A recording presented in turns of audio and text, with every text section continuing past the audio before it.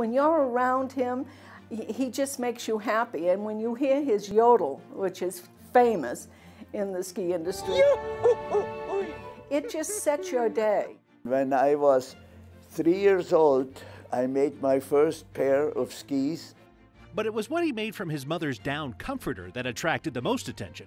So I cut it up and I made a kind of a down parka out of it, which looked like Michelin Man, you know, and huge arms and horrible. You were warm going up and you could ski in it.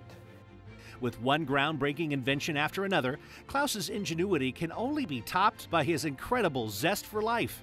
He is an inspiration because he's in a business that he absolutely loves and believes in and wants everyone to enjoy the mountains the way he does. This is a Colorado Business Hall of Fame Spotlight presented by Land Title Guarantee Company.